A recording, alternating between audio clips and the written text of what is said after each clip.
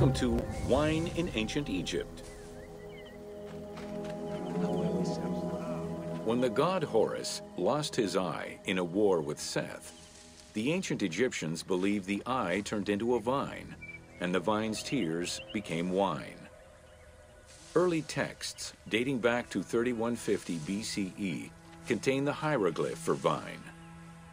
Regarded as extremely valuable, wine was highly sought after by the elite. It was also an essential part of many religious ceremonies.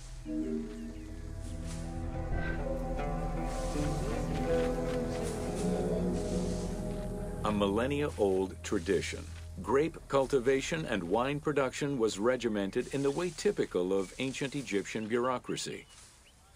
Egyptians kept careful records of winemakers, which they clearly identified on labels. Every landowner with a modicum of self-respect usually kept a vineyard. This held particularly true in the regions of the Fayum and the Nile Delta.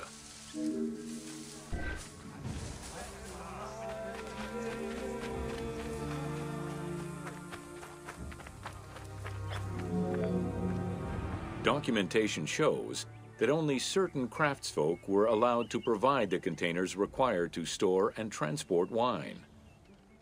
That and rigorous quality control checks established for every step of wine production shows that ancient Egyptians knew that the quality and longevity of wine could easily be affected by any number of variables, which they paid careful attention to.